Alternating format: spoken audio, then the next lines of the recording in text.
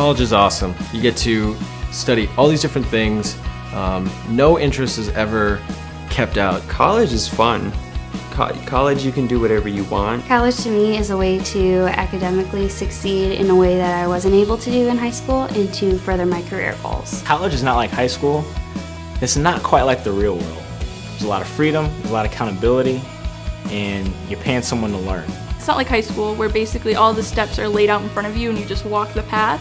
In college, you have to decide which path you want to take. You get all these different kinds of opportunities, you meet all these different kinds of people. Making new friends by yourself, your own responsibility. The biggest difference I noticed between high school and college is that there's a lot less quote-unquote busy work. They give you the tools to succeed, but they're not gonna structure it so you have to do something. They give the responsibility to you. Lots of things going on, events to go see, people to talk to, homework to do, friends to hang out with. You're really gonna have to learn about balance. The typical week of a college student looks like work, study, eat, sleep.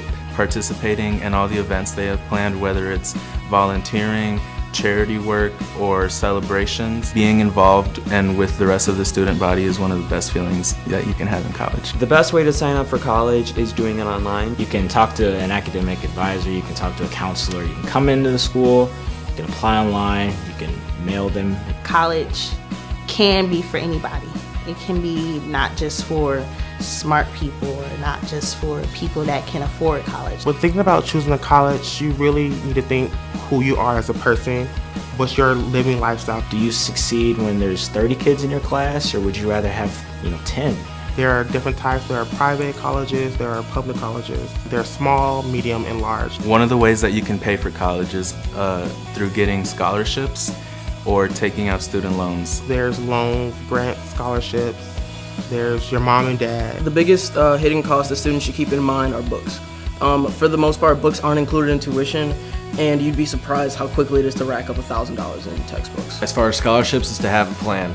They're not gonna fall into your lap. You have to be prepared and do the research. So a lot of it is probably just not putting stuff off. It might seem overwhelming at first, and it might be overwhelming at first, but it's very easy if you take your time and just concentrate on what you're doing. College is a challenge, but if you take advantage of the resources that we have here by going to our tutoring center or getting extra help from your teachers, you'll be able to succeed in college. Full of challenges, but it's also full of fun. So just as long as you can manage both at the same time, then you'll be golden. Just really commit to this place. It's gonna be fun.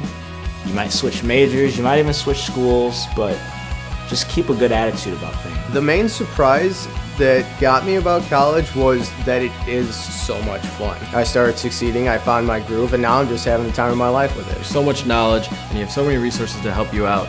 I never want to leave college.